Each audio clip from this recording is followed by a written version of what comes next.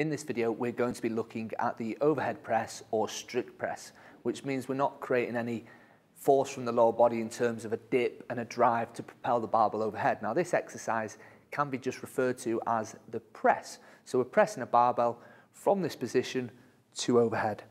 Now, during this press, we get what's called upward rotation of the scapula or the shoulder blades. So the shoulder blades should do this. This creates more room between the supraspinatus tendon and the acromion, which is this bony prominence right here. So the supraspinatus is a rotator cuff that comes across the spine of the scapula underneath the acromion and inserts onto the head of the humerus here. If our shoulder blades do not rotate upwards, we can often find we get a little bit of impingement, what's referred to as subacromial impingement. Now, a great exercise to work that action is a serratus wall slide, which is done with a foam roller. So when we press overhead, we're in this position here, barbell to the front. As we press overhead, the head's back. However, the shoulder blades rotate upwards, and this takes our torso through underneath the barbell. So the barbell finishes over the back of the neck. So let's take a quick look at the exercise. Point to note, I'm going to take the barbell off from this side of the rack, which we wouldn't normally do. However, it provides us with the best camera angle. Another point to note during the overhead press, the shoulder has about 165 degrees of flexion. The rest comes from the thoracic spine. Therefore, if we have poor mobility through the thoracic spine and the latissimus dorsi, we will struggle to press overhead. So we'll take the bar overhead like so. This isn't an efficient position to hold the barbell, so we'll compensate with the lower spine.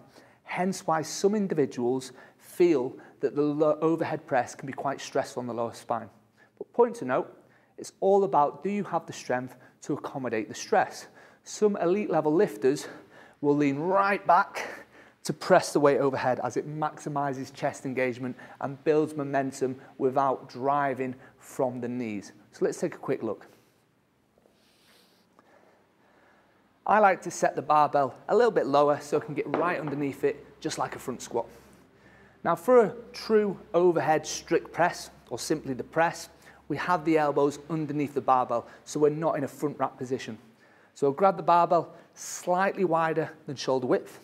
I can take a full grip or a false grip. Benefit of the false grip is it places the barbell on the base of the palm, which is great as we bring the arm underneath, nice straight line into the barbell.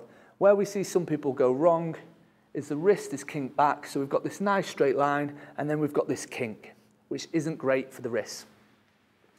So taking this full grip, directly under the bar, pushing the elbows out and forward slightly of the barbell to align the radius with the bar. So it's key to note, I don't want the elbow like this, like this, like this, or this. If it's a pillar supporting a roof, it's going to be directly underneath. Where people go wrong is they tuck their elbows in. So as they're bringing the barbell down, they tuck their elbows in. We want them elbows out in this nice, strong, spreaded position. So it's almost like we're spreading the lats, keeping the torso nice and tight. So let's have a look. Wouldn't normally take off in that direction, but it's the ideal camera angle. From here, head back, engage the core, squeeze the glutes, no drive, no dip from the legs. We simply press. As it goes past the head, our shoulder blades rotate upwards and the barbell finishes over the back of the neck. Coming down, elbows stay forwards and out. So we keep that tension through the upper body and we press again.